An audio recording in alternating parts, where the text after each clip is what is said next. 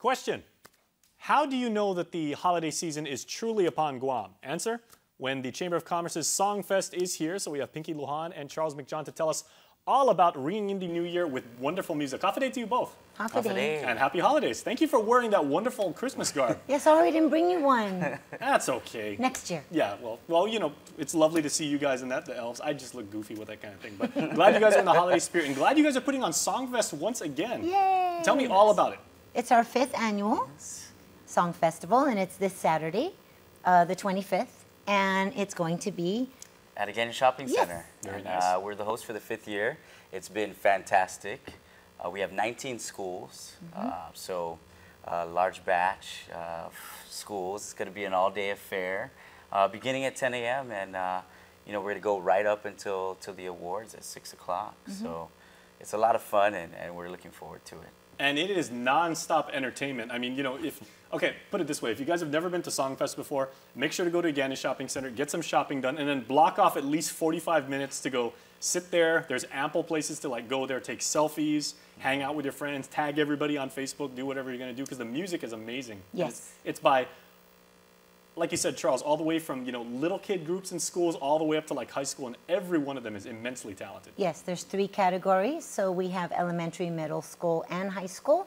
And we've got public schools, we have the Catholic schools, and Christian schools. So all the schools are going to be, not all the schools, but a good amount of them are competing for cash prizes. And the Dodea schools are participating as well, right? Absolutely. Yes. They were fantastic last year. I remember that. Very, very talented. Yes. Yeah. Okay, so when you say this is a competition, of course, you know, the big thing is the holiday spirit, and you know, making sure everybody feels half a day, right?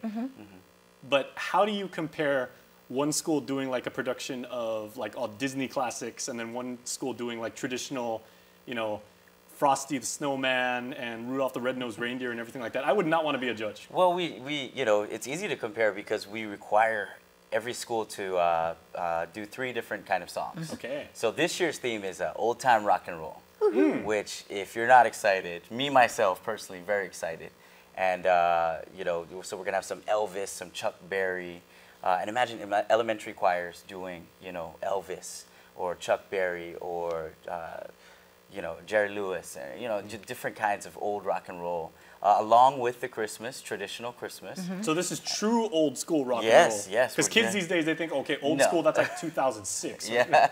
No, if it's 1999 and above, I don't know if we're qualifying millennium rock and roll, but no, we're really going old school rock and roll, and then again, they also have to do again a traditional song. Yes, there's 3. And what's the last category?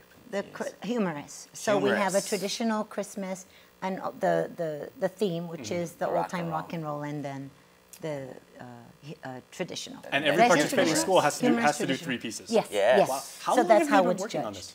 Because that's a lot of work. That's a tall order. Well, we plan it as soon as the Songfest is over. We plan it for the next year, Yes. so it takes us a good chunk of time just to get ready and stuff. But usually, praise God for the music teachers, because they're also preparing and they look forward to the competition every year. So, Absolutely. yeah. So The harmonies that these young people are able to come up with. I mean, again, Shopping Center has wonderful acoustics, by the way. You can be all the way down at Payless and still hear, you know, the amazing sounds reverberating. Sure. But I mean, just the fact that these are young people, some of them aspire to be professional singers, other of them, you know, enjoy music as a class.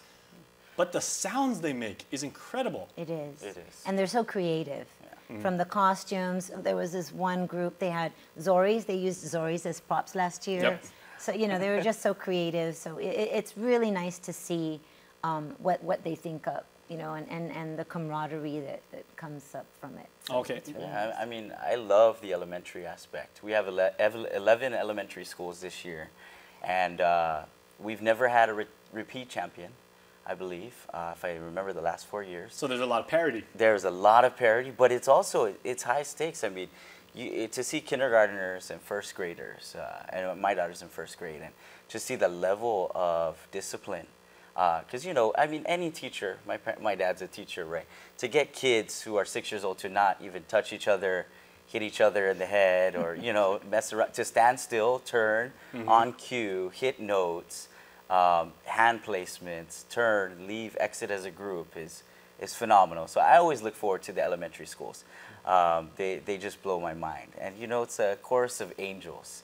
If you cannot get into the Christmas spirit by listening to 60 elementary kids singing traditional songs, and then a rock and roll song, and then a funny, grandma got run over by a reindeer song, then, you're a true Scrooge. So I love it, yeah. And again, this is a social media friendly event, so we highly yeah. encourage everybody put it on Instagram Live, Facebook Live, take pictures until your camera blows up. Yes, in fact, there's a People's Choice Award. We're giving away $500 to the school, the class that performs the best, but it is a social media competition.